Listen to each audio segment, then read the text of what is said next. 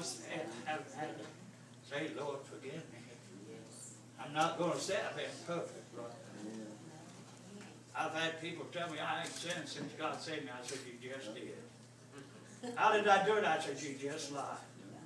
Because the Bible says we all have sinned and come short of the glory of God.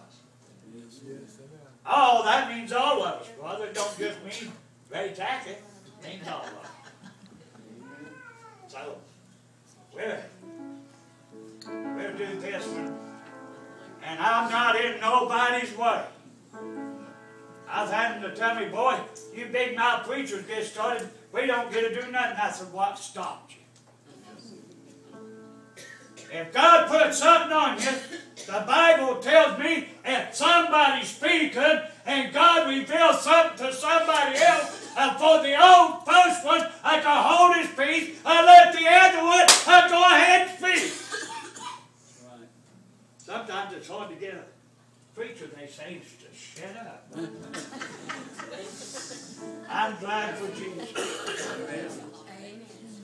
On the way to Cleveland, I have a whole touch in my heart. I felt a warmth come down.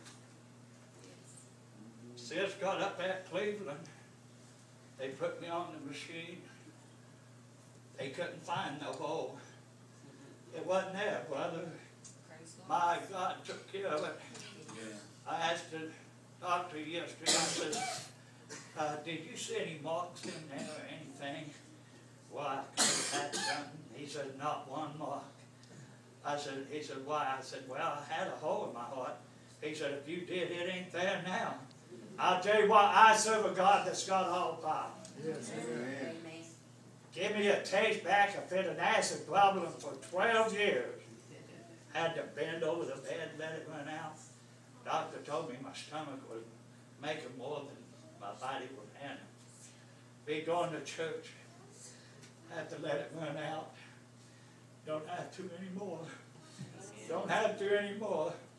God helped me in that too. Lost my taste. Couldn't tell what I was eating or drinking or nothing, brother. Ah, my God took care of that too. I can tell what I eat and I can tell what I drink. I'll tell you, but I thank God for 1972, March the 6th. Yeah, I just had a birthday not too long ago. They said, well, can't live a Christian life. They told me that too, but I'm still in today. Not because of great tackle, but because of the grace of God. Amen. His grace is sufficient, brother. And I love him tonight. County, like I said, kind of short of wind tonight. But I can still praise the Lord. But I thank God for 1972. Well, what happened to you?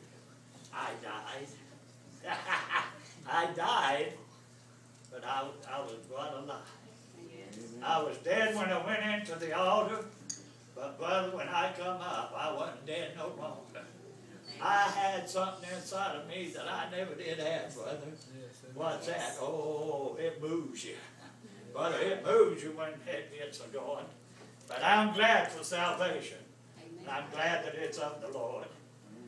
I'm glad that Jesus went all the way for me. I told a girl today, I said, think what Easter is really about. The crucifixion, the death burial, and the resurrection of the Lord's Savior. Think about that. But I like the part when it says that the dead in Christ shall rise first. They tell me, they say, Ray, how you know you're going? I got the promise. And one thing God can't do is lie. I love you tonight. Sorry we're holding you up. But like the sister said, she forgot to tell us. Yeah, I got a bunch of sisters and brothers. You said, who is that? You want to know what God looks like?